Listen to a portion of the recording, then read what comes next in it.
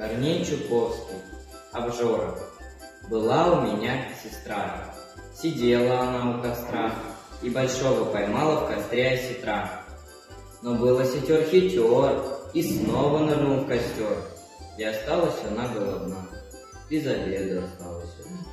3 дня ничего не ела, ни крошки во рту не имела, только и съела бедняга, что 50 поросят, да полсотни гусят, да десяток цыпляток, да утяток десяток, да кусок пирога, чуть больше того 100 грамм, да 20 бочонков соленых опенков, да 4 горшка молока, да 30 вязаных баранов, да 44 блина.